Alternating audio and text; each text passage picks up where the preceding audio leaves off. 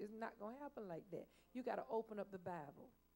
And so a lot of times people say, well, I don't know the voice of God. I don't know how to listen for the voice of God. You've got to spend some time in his word. And the other thing you have to do is you have to shut down the other voices. Sometimes that other voice is yours. The other greatest voice that you will ever hear is going to be your own. Because God a lot of times will tell you to do stuff and you will talk yourself out of what God told you to do. Because you'll begin to talk about all the reasons why you can't, or why you don't qualify, or why you don't think you can, or why you shouldn't. And the Lord has already given you instructions to do it. And sometimes that voice is a gentle prompting. Sometimes it's not something audible, go to the left. He ain't doing that.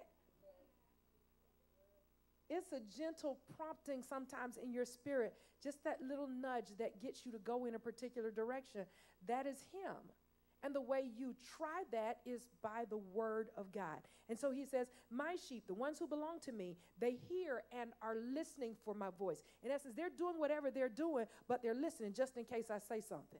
They're going about their business, but guess what? They got their ear to the atmosphere, to the spirit realm, because they want to know if I speak, they're going to move if I should happen to speak.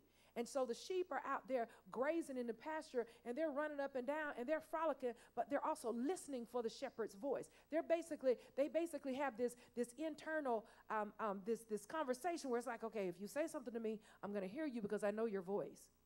Wherever they go in the pasture, I know your voice. And so wherever you go in life, in business, in your family, in your career, I know the voice of the Lord. I'm listening for your voice. I'm going to work, but I'm listening for your voice.